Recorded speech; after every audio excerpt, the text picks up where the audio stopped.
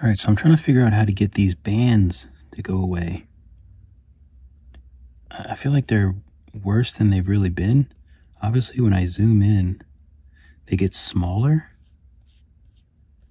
But usually I want to export around this size, and you can see they're really severe.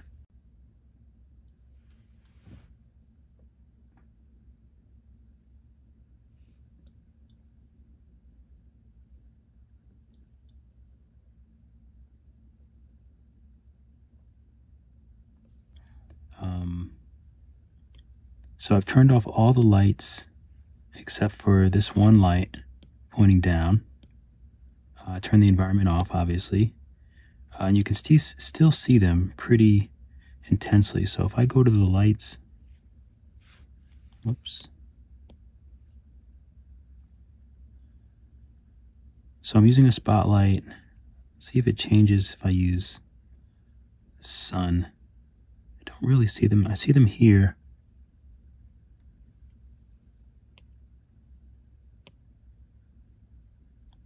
Point light, I don't really see them. So using the spotlight, intensity doesn't really make a difference. Doesn't look like softness. Doesn't really affect them. Cone angle obviously shouldn't. Shadow, so when I get rid of the shadow, that does affect it. But obviously I need the shadow. So maybe it's softness, but softness just kind of makes it jump around. Obviously that's too soft.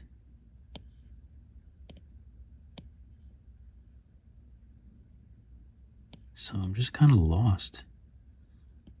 I don't know what these mean, contacts, but if I turn it on and turn it up, no difference. So I just leave it on auto. If I, let's see, hopefully you can still see it clearly. If I go to post-process, I'll just zoom in.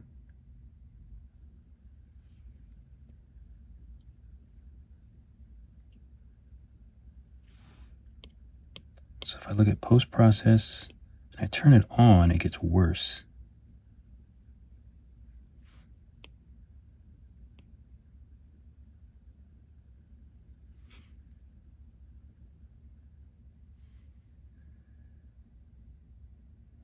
Reflection doesn't do anything. Global illumination doesn't do anything. Oh, that looks nice though. Ambient occlusion doesn't really affect it. There's no depth of field, so that doesn't do anything. Bloom. Tone mapping, which I always just keep on. And there's nothing else that I'm seeing.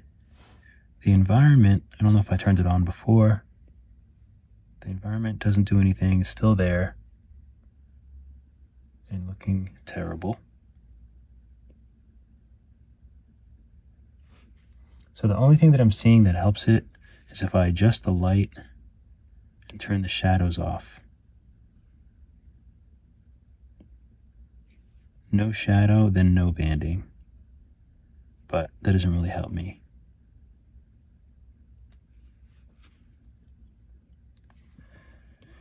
And I can't think of anything else that it could be. I'm going to turn post-process off.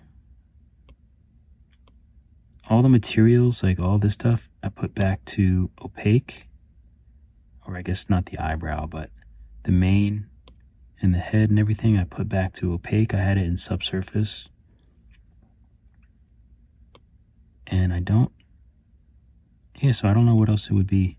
I'm at a loss. If anyone knows any tricks or what that might be, or if it's just the rendering thing, but it's weird that when I render this, these show up, but when I zoom in, like, they obviously change, you know, like they look different now that I'm zoomed in. But it just sucks because I want to render around this size and I can't because like that looks really bad.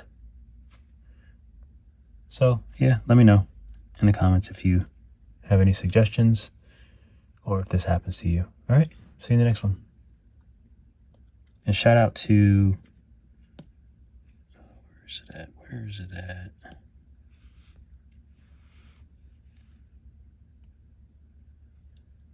Dave Le Dessineux for these this amazing drawing that